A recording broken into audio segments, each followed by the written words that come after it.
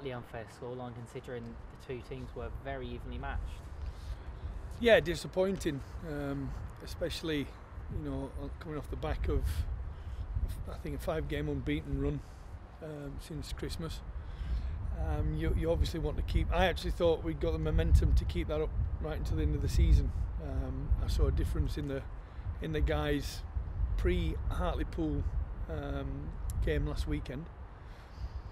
We've lost Joe Rowley, which is fantastic because he's gone to the first team, and I think that may have just we lost a bit of I would say that hard work ethic in midfield with Joe, and the other ones would bounce off him. I'm not saying that's the real reason, but sometimes it takes a player to leave the young squad to go further on in his career and do very, very well as Joe has, and we want a reaction from the others to think, well, yeah, I fancy a bit of that, and continue playing well as we have done.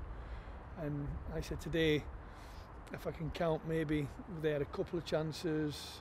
Brad Jones didn't have a save to make the whole game. The one that he did make for a corner, I don't think he got near it, but they had one shot and scored, and we didn't even trouble their goalkeeper. First time in a while that Ricky's failed to score. What do you think was maybe lacking from his game today? Well, he didn't have any